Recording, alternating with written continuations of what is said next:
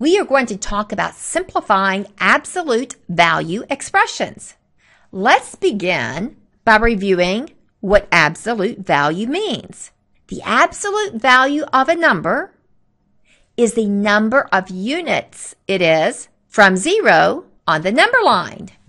The absolute value of 5 is equal to, well, here is 0 on the number line, and here is 5 on the number line. 5 is 5 units away from 0 on the number line. So the absolute value of 5 is 5. What about the absolute value of -5? Here is -5 on the number line. How far is it from 0 on the number line? It is also 5 units from 0. So the absolute value of 5 is equal to 5. And the absolute value of -5 is also equal to 5. What is the absolute value of -7? Well, here's the number line, and here is 0, and here is -7.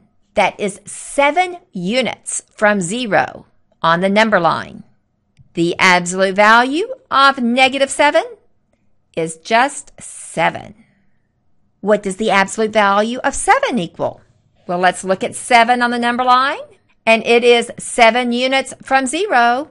The absolute value of 7 is 7. Now let's work on simplifying absolute value expressions. The absolute value of -3 plus the absolute value of 5. -3 is 3 units from 0 on the number line. The absolute value of 5 is 5. 3 plus 5 is 8. The absolute value of -8 minus the absolute value of 15. The absolute value of -8 is 8. Bring down the minus sign. The absolute value of 15 is 15. Now be careful here. It is correct that the absolute value of 15 is 15. The reason I have a negative in front of it is because I brought down the negative or the minus sign. 8 minus 15 is -7. The absolute value of 14 minus the absolute value of -6. Now, a common mistake here, when students see a minus and a negative, they want to combine these and change it to a positive. Well, now this is not a parentheses. This is absolute value signs. So we need to evaluate the absolute value and then do the subtraction. The absolute value of 14 is 14. I will bring down the minus sign. And the absolute value of -6 is just 6.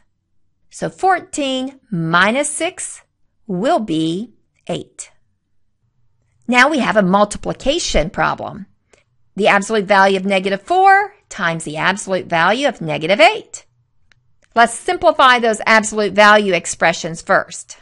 The absolute value of -4 is just 4 times the absolute value of -8 is 8, and 4 times 8 is 32. Let's try this one. Negative the absolute value of 2 times the absolute value of -7.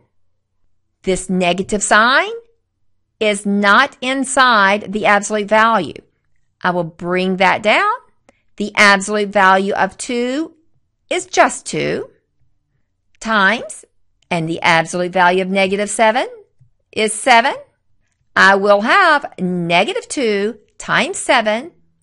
That will be -14. Let's try one more problem.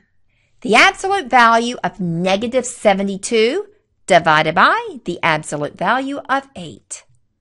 The absolute value of -72 is 72, divided by the absolute value of 8 is just 8, and 72 divided by 8 is 9.